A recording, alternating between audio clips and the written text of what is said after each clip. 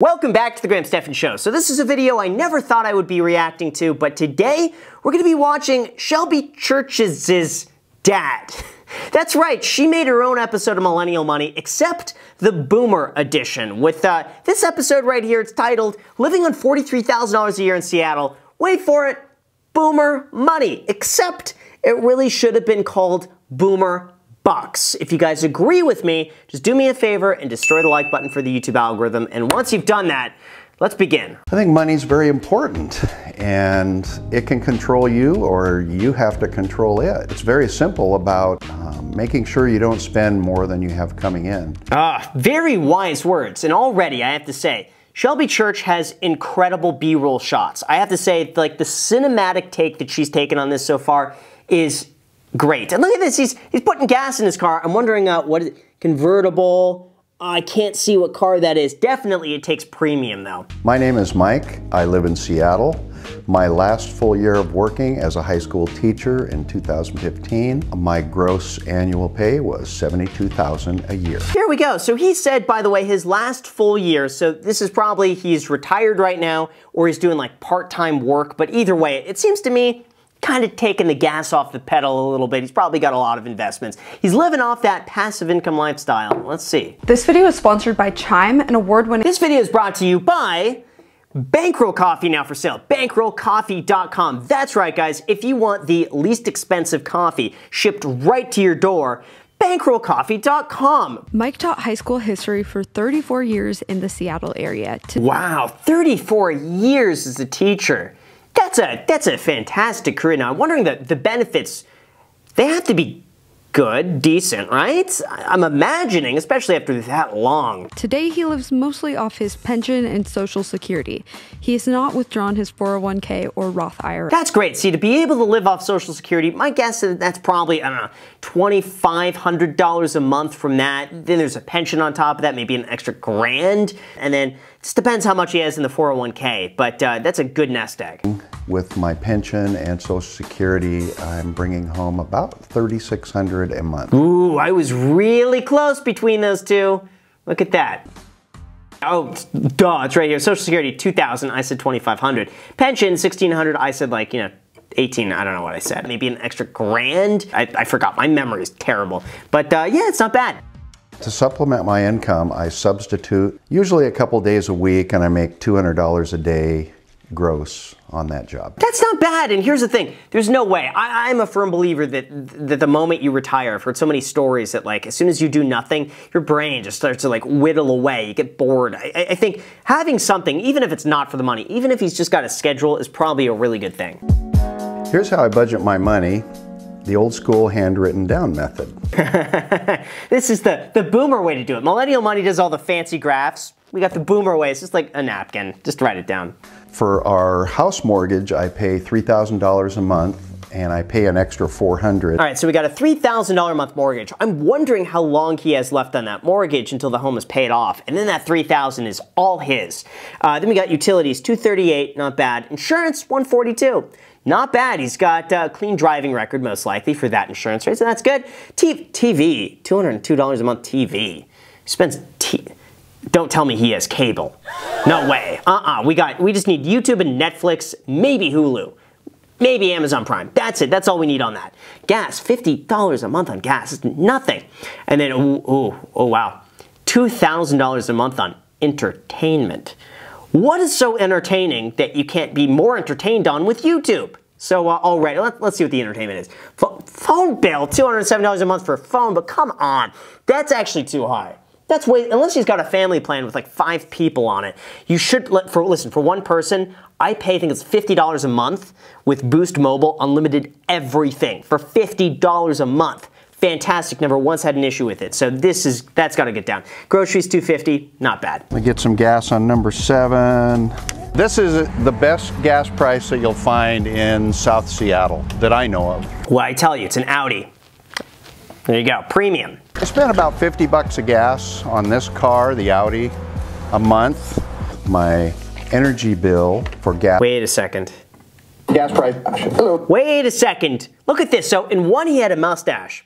And the other one he didn't. I'm wondering, I bet the mustache part was filmed first, And then she's like, oh, crap, Dad, we forgot the B-roll. We gotta get the B-roll. And he's just like, oh, crap. Well, this is coming out. A little over $200 a month. Our cell phone bill, and I have a new cell phone I'm paying on a monthly basis. It's around $150 a month. Okay, that's why. Okay, so it's $150 a month for a cell phone plan.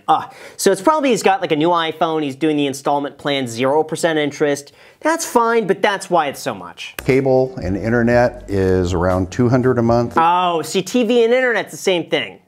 Thanks for the clarification there. On a credit card, that can range anywhere from $3,000, maybe $2,500 to clear up to $6,000. That's pretty much it. We have garbage. At least he's getting the points though for putting it on the credit card. So props to that. And then he could use those miles to just to travel. So that's what I would do. And it was right after Christmas. We got married on December 27th. So there were Christmas trees that they were giving away on Christmas lots. So we grabbed 6 or 7 of them and we put red bows and twinkly lights on them. Oh, that makes me so happy to hear. Look at that. By the way, oh, he's kept the mustache. He looks almost the exact same. How did that happen? It's just like if he dyed his hair back and dyed his mustache, just very little difference between, I don't know, what this is 30 years ago, 35 years ago. He looks the same, but this wedding, that's a smart idea. You don't need to go all overboard with the wedding. Look at this. That's perfect. Saving the money. The money's better used for a down payment on a house anyway. We had our reception following the wedding. How does he have such good hair? That's what I'm always curious about, because I noticed, like, you know, late 20s, your hair starts to thin out. It's not fun, but how is he able to get such a strong hairline throughout these entire years? I don't know how old he is. He's got to be, 60-something, maybe late 50s, but gosh, the good genetics. At the Seattle Aquarium. And my brother-in-law worked for the aquarium, and he was able to lease the entire aquarium for the entire night for around $100. Oh, I would love that. That's fun. The aquarium. Who wouldn't want to go and get married and have a reception at the aquarium? That sounds great. We found a house for sale by owner on Queen Anne in the old neighborhood, and they were just little bungalows. That is like the quintessential dad outfit of like 1990. Every dad, or like the late 1980s, every dad has a picture like that. It's not like tanned. Oh man. It was for sale for $85,000. The house in Queen Anne was a 2-story bungalow with the upstairs living space was around 1,200 square feet. And it was really old, but we loved it and we ended up getting it. That's awesome. Ooh, that's so cool. Show the picture of the house and then bloop. Oh man, I wonder if they still own it. That would be cool to be able to buy that house back. I've wanted to do that. I actually went, when was this? About 2 years ago. I went to my childhood house and I wanted to buy it.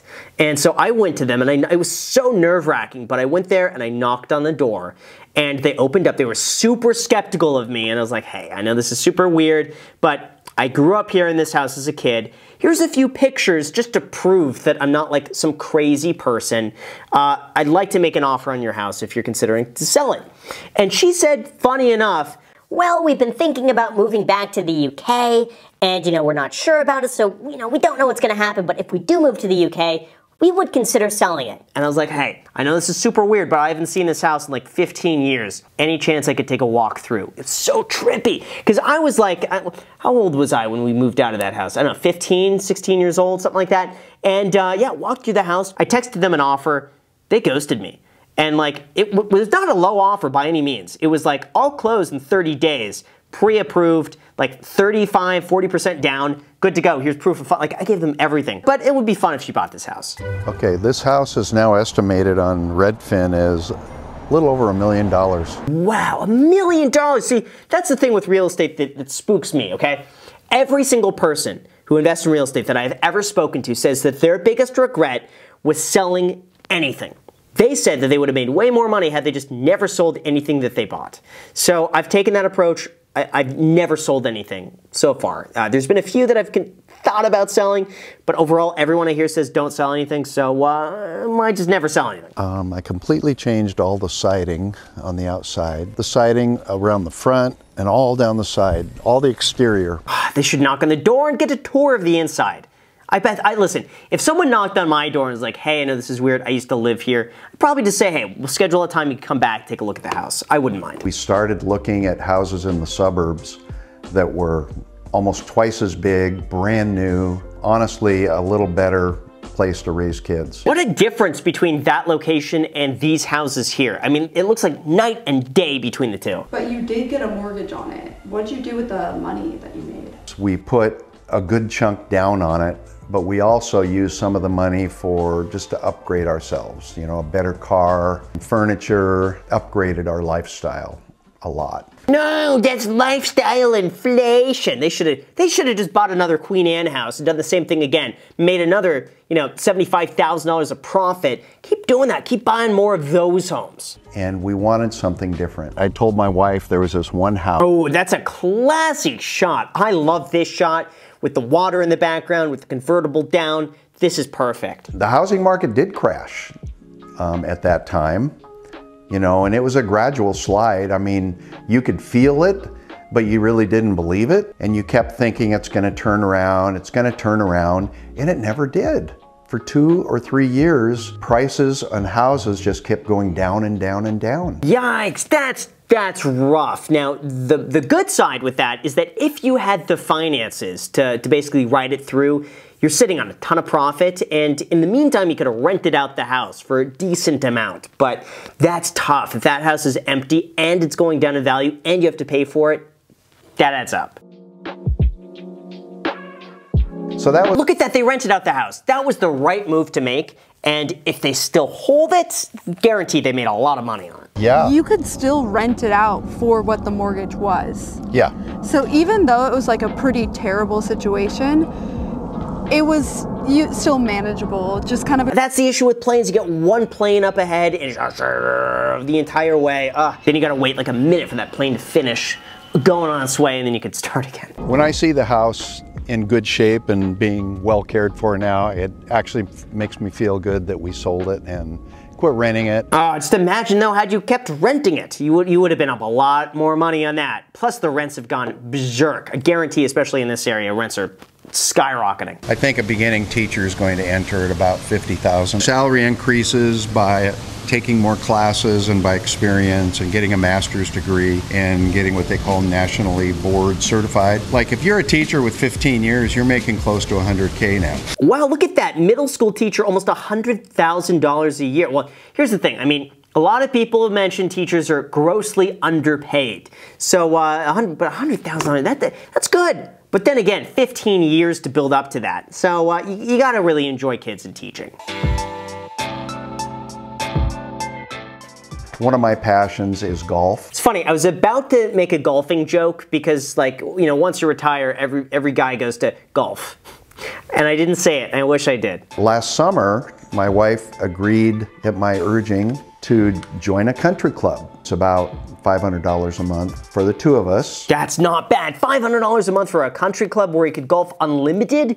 That's a great deal. I know golf courses that you could pay like $50, $80, even $100 on the nicer ones just for a round of golf. So if he goes golfing a few times a week, this pays for itself.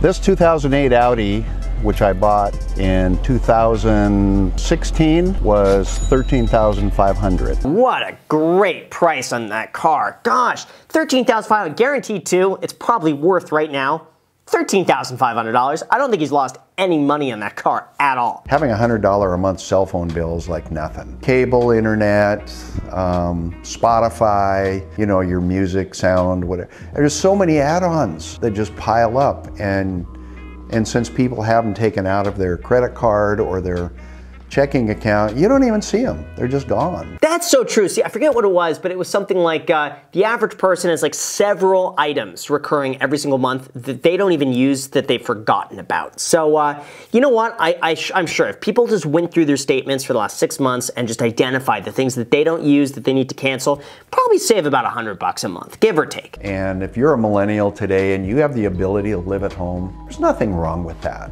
If you can do it to help save you money so you're ready for a move, it's smart. Don't be embarrassed about it. I agree with that. If you have a great relationship with your parents and you don't find that it hinders your ability to grow as a person, Live with your parents. Save the money. I don't get this rush to be like, Oh, I just turned 18. I have to leave right now. no. If you could save the money, if your relationship is good, stay. My house will always be open to my kids if they need to come back for any reason. Shelby, you should take him up on that offer. Just move home. Save the money. You don't need to buy a fancy place in Palm Springs and renovate. No. Just move home. It's a good deal. Take him up on that deal. Save the money and just keep buying more of those Queen Anne properties. That's what you got to fix them up. But anyway, great video. I want to see more of this, and if we could do more boomer monies, do one on your mom. Find random people that are just cool. But I love it. Great video. Thank you so much for making it, and thank you so much for watching, hitting the like button, and most importantly, subscribing. So thank you guys so much for watching. Also feel free to add me on Instagram and on the Iced Coffee Hour podcast because we post a new episode every single Sunday. Thank you so much for watching, and until next time.